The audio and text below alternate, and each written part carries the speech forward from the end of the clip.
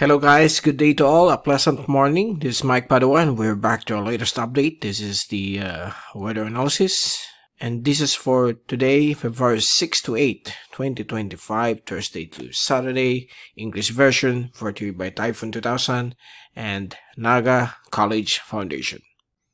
But before we begin, we'd like to thank our partners, Aboitiz Power, Bank of the Philippine Islands, Sustainable with You. If you're interested, just click on the link up here, or if you're watching via Facebook, visit the description page for more details regarding BPI Sustainable with You. The local government of Naga City, headed by our Honorable Mayor Nelson Legacion and our Honorable Congressman of the 3rd District of Camarines Sur, Congressman Gabi Bordado. And let's proceed with our update. We have another surge of the Northeast Monsoon concentrating over the northern and central portions of Luzon, not yet affecting the Bicol region, but within the next 2 days, this will start to bring some windy conditions across our region. And we have also here a developing shear line, which is expected to bring another round of rainfall. Let's hope that it won't be heavy compared to the past shear line activities, but we must be prepared for any eventuality when it comes to the rainfall brought about by the next wave of the shear line.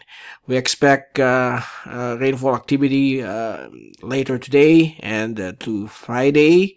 Then we will have a weekend of isolated rain showers.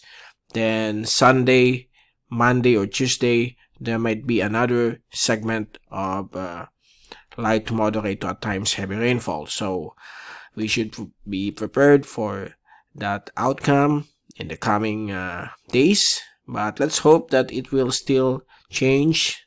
So we will let you know as the weekend approaches. And it was surprisingly observed for the past few days that there is a low pressure area very close to the equator, to the southeast of Mindanao. This is LPA 92W. But the good news of this LPA, it's not expected to intensify into a tropical cyclone, and it's just a low probability system. And right now it's beginning to disintegrate when we look at the latest satellite in a short while. It is embedded within the near equatorial trough. These are cloudiness convergence near the equator, and we have here the first glimpse of the intertropical convergence zone, so low enough, okay, but it will just bring showers and thunderstorms over the Marshall Islands and the eastern portions of Micronesia. So let's go back to the Northeast Monsoon. Luzon, particularly in northern and central portions, Cagayan Valley, and the eastern sections of northern Quezon, Aurora, will have also the eastern sections of Nueva Ecija will have some cloudy conditions and slightly cooler temperatures with light to moderate to at times strong winds from the northeast of 30 to 60 kph, and it will become more windy over the West Philippine Sea, Panatag Shoal, and Calayan Island Group, the rest of Spratlys, because of this northeast monsoonal flow. This is the one that's causing it. This is the one that's causing the northeast monsoon to be enhanced, the high pressure cell, and we have a couple or a few tropical cyclones over the South Pacific and the South Indian Ocean, which is also enhancing this wind system to pass over our country. So we expect until Tuesday we will be having the effects of the northeast monsoon or Amihan, and some on and off passage of this developing shear line. So we will observe this system in the coming days.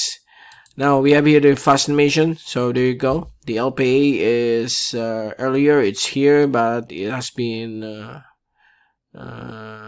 relocated somewhere here. So this is the LPA right now. It's quite disorganized, but this LPA is starting to move towards the west, and we have here the intertropical convergence zone, while here up is the Northeast Monsoon, and somewhere here is the beginning of a shear line somewhere here in the next couple of days. So we are going to observe that through Friday.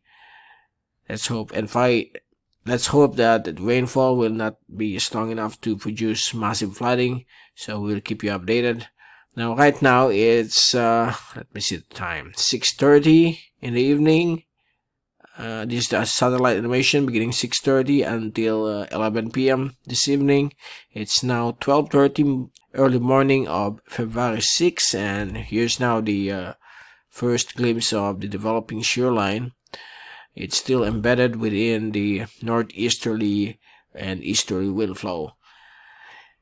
And here's the latest 24-hour rainfall accumulation. So this is for today, Thursday, February 6. So we expect some rainfall of 30 to 50 millimeters along the eastern sections of Bicol region, Partido District, Eastern Camarines Norte, Eastern Albay, Eastern Sorsogon, Northern Samar, and Eastern Samar. So these areas, will change it to blue. Okay, so let me replace it.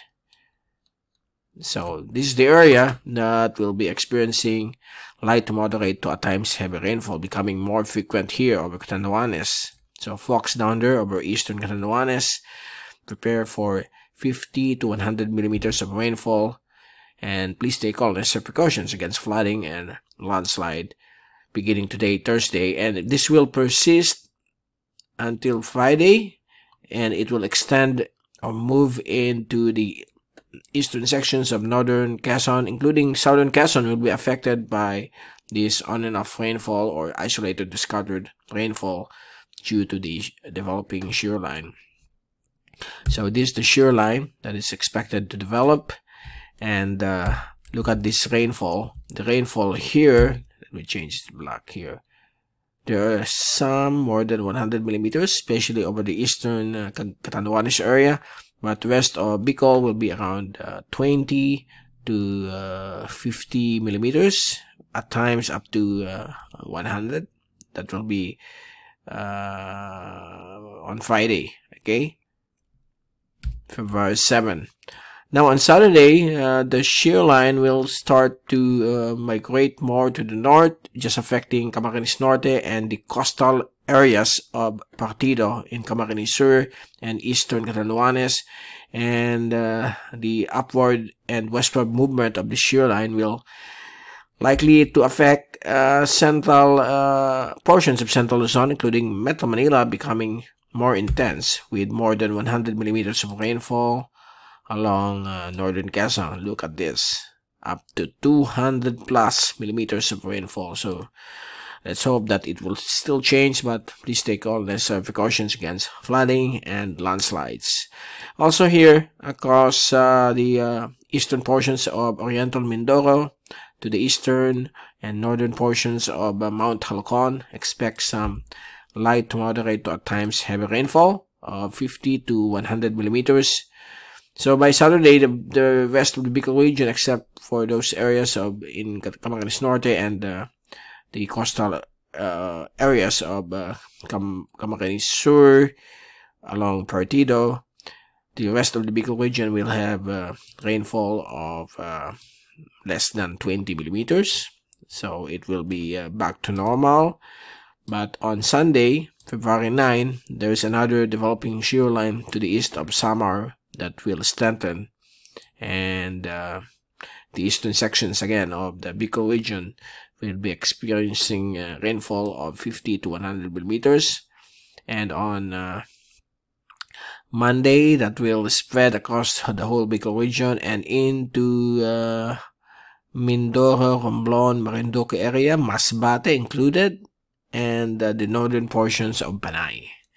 So that will be on Sunday through Monday, and it looks like it will still persist through Tuesday, February 11, affecting eastern Bicol region and moving upward again, and northern Quezon, Aurora, Pulilio will also be affected by this back-to-back shear lines.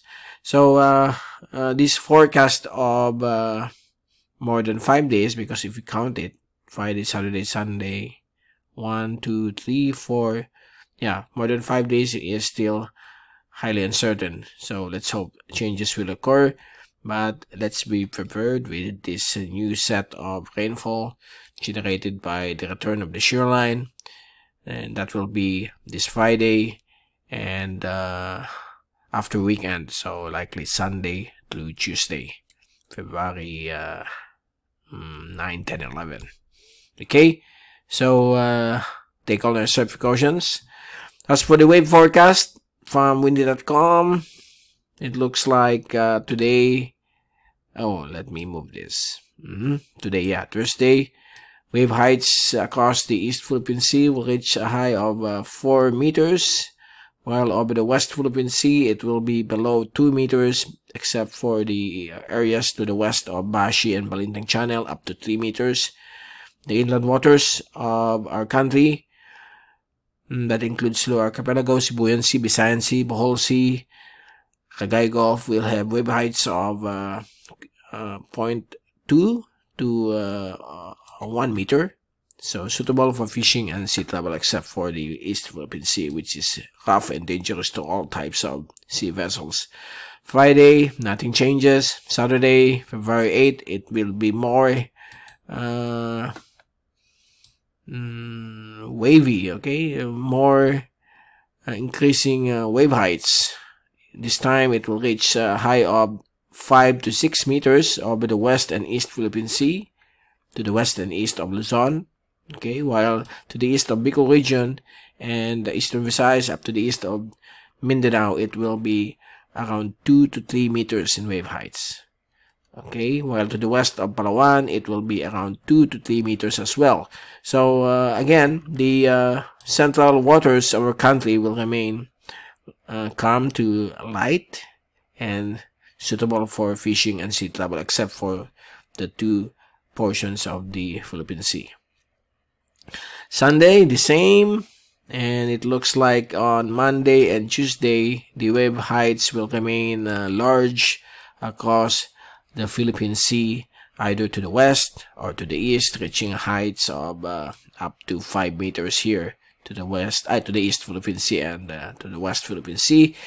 It will be still moderate to rough and dangerous to small and medium-sized sea vessels. So if you're willing to have some fishing activity and sea travel, just take the central portions of the central waters of the Philippines. So right here. Yeah.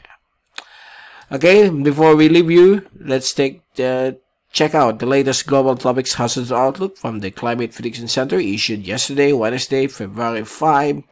And this is valid for the next 2 to 3 weeks. For week 2, valid February 12, moving into the time of Valentine's Day. That's a Friday next week. The Philippines will remain more than 50 to some areas more than 65% of above average rainfall, because of the ongoing wet phase of the modern Chilean oscillation and the weak La Nina. While to the southern hemisphere, we have tropical cyclone formation to the east of Madagascar, tropical cyclone formation to the north of Australia. Now on week 3, which is highly uncertain, very low probability, valid February 19 to February 25, southern Philippines will be more than 85%, or 80%, more than 80%,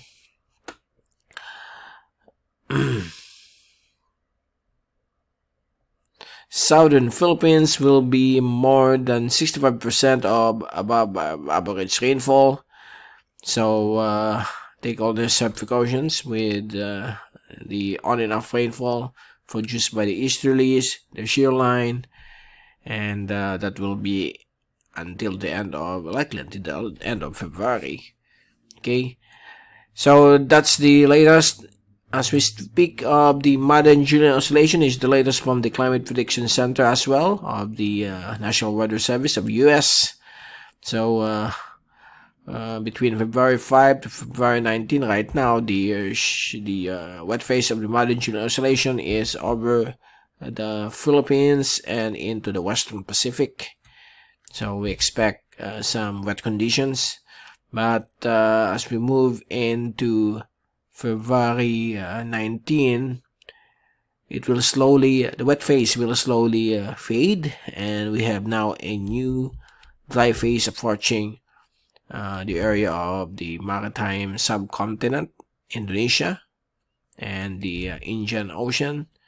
So we expect a little drier, once again, another break coming after this series of rainfall due to the shear line and weak La Nina. So there you go. That's the latest for today from our Typhoon 2000 headquarters and from Naga College Foundation as well. And we will return again this weekend for another update. So please take all necessary precautions for the possible return of the shear line. Check out the latest from Pag-asa. There might be another rain outlook this weekend. Again, this is Mike Padua saying good day to all, and stay safe always. Thank you so much for watching our channel. God bless to all.